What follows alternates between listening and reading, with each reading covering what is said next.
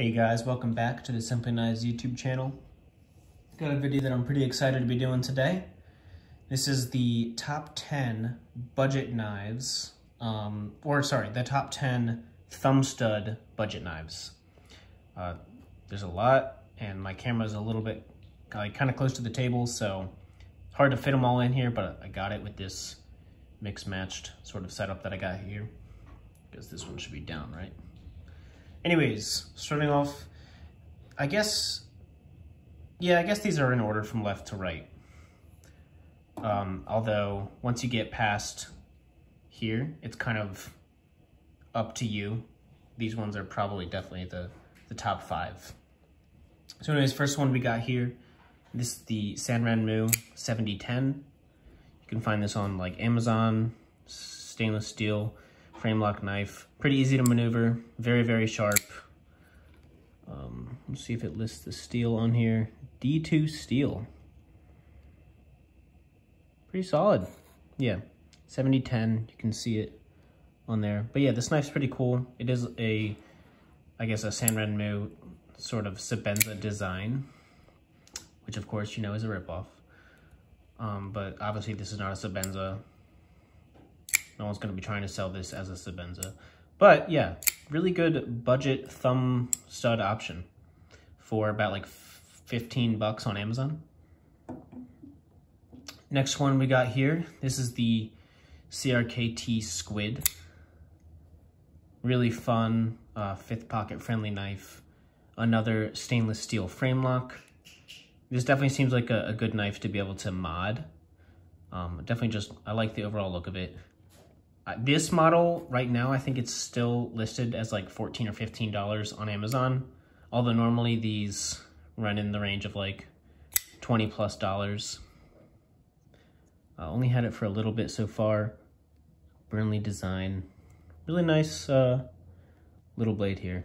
Pretty sure it's ACR13 MOV. It's not actually a blade marking unless I just can't find it. But yeah.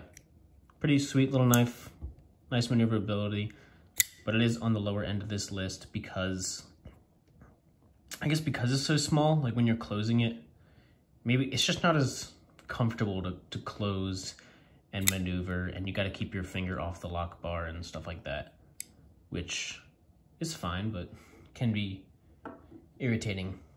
Next up, we got a QSP. This is the QSP Parrot. As you can see, pretty great action. Really flings out. 440C steel. You can somewhat drop it shut. Very smooth.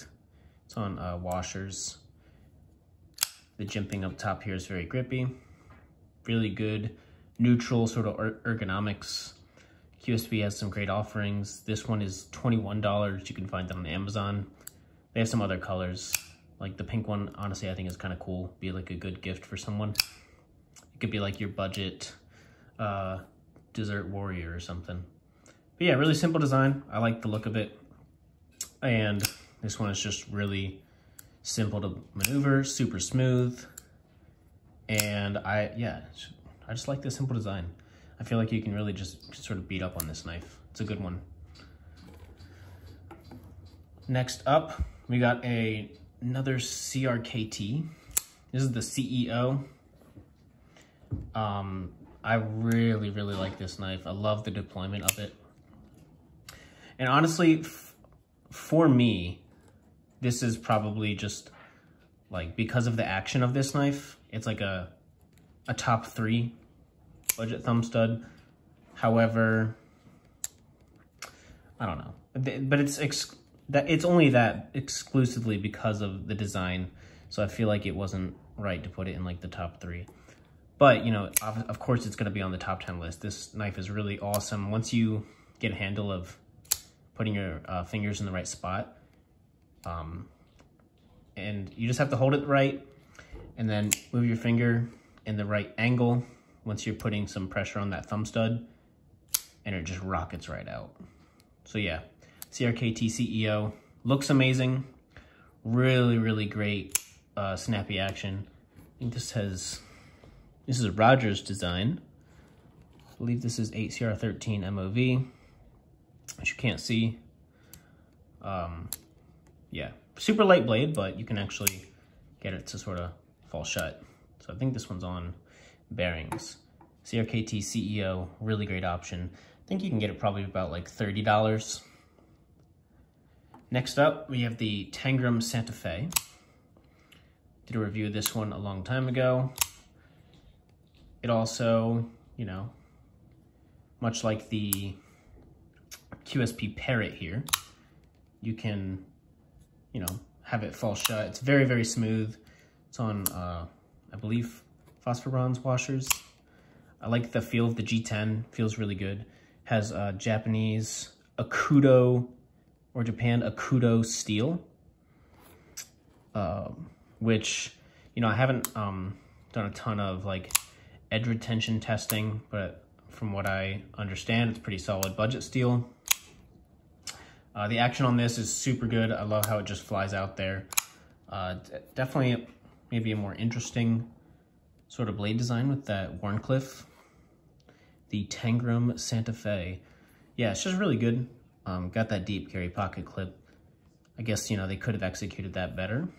But another thing I really like about the Tangram Santa Fe is that the part that hits your thumb is not the blade, so it's not gonna scuff you up. But yeah, this one's really good, and it's wicked sharp.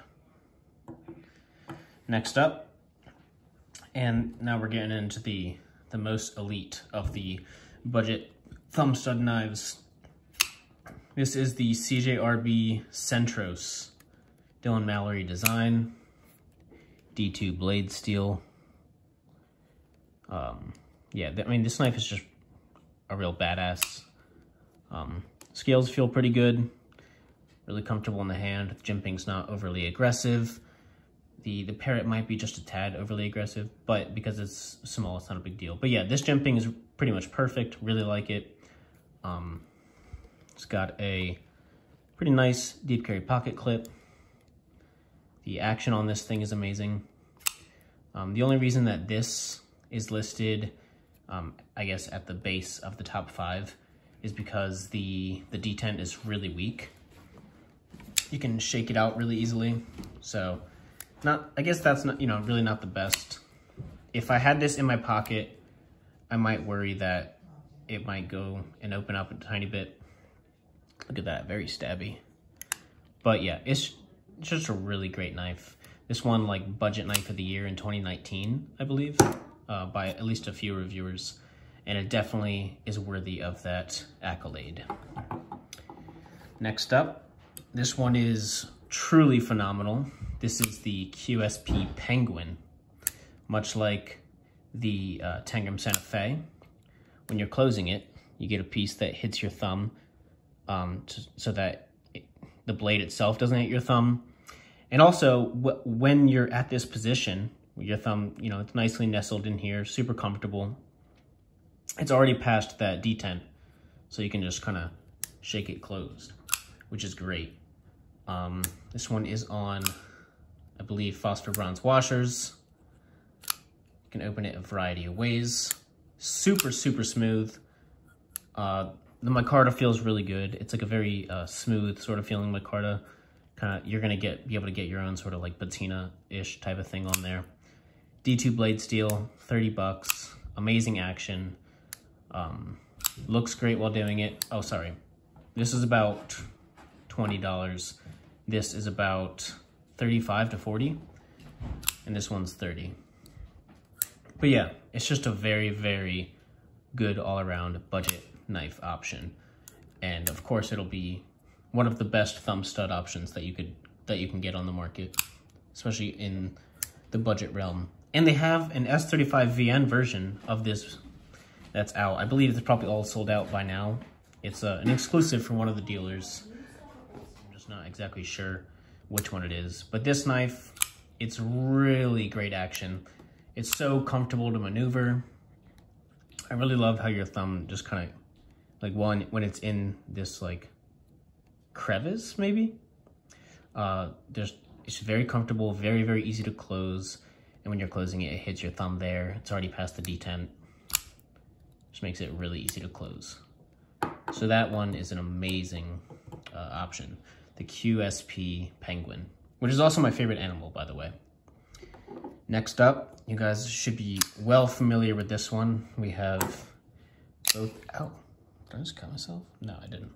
We have both the small and the large versions of the CJRB Feldspar. I like the size of the small better. I honestly think it's a little more snappy as well. These have bearings. Yeah, they're running on bearings.